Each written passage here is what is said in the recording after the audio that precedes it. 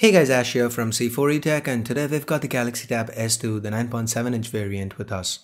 In this video, I'm gonna unbox it, spend a while with it, and give you my first impressions.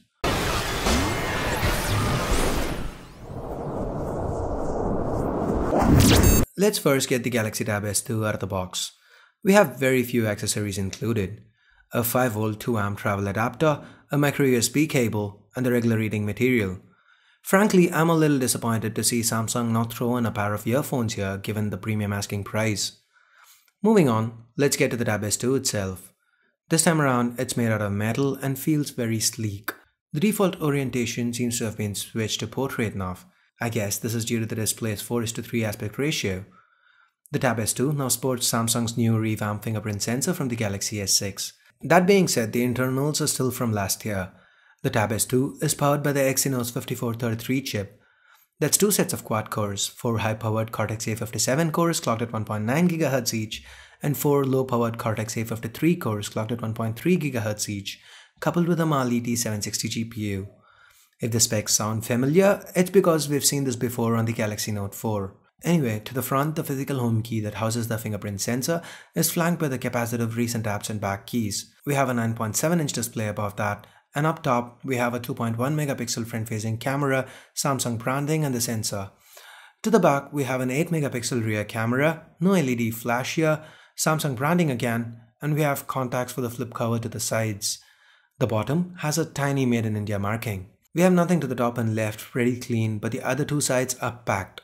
To the right, we have the SIM and micro SD slots, a microphone, the volume rockers, and the power button. To the bottom, we have the speaker grills with a 3.5mm headphone jack and micro USB port in between.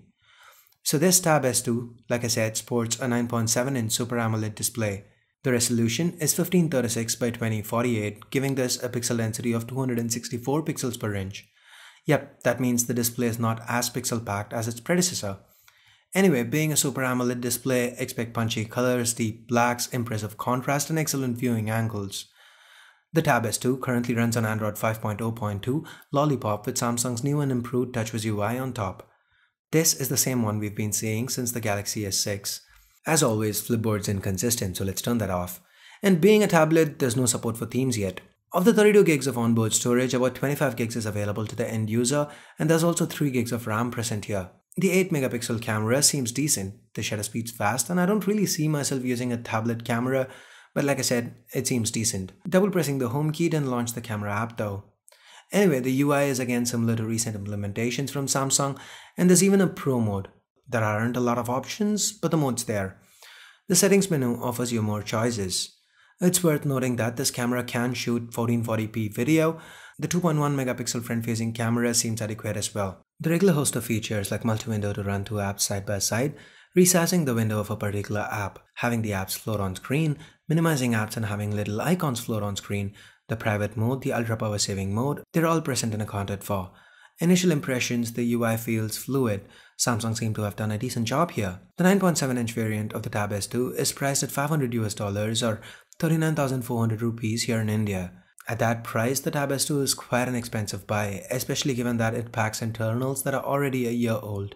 But then again, I really like how sleek and light this tab is. With a thickness of 5.6mm and metal all around, the tab feels premium. I'm also intrigued to see how the 5870mAh non-user replaceable battery inside fares. Anyway, I'm going to be using the Tab S2 for a bit before coming out of the full review. If you have any questions about the Tab S2, leave that in a comment below and I'll try to answer it in my full review.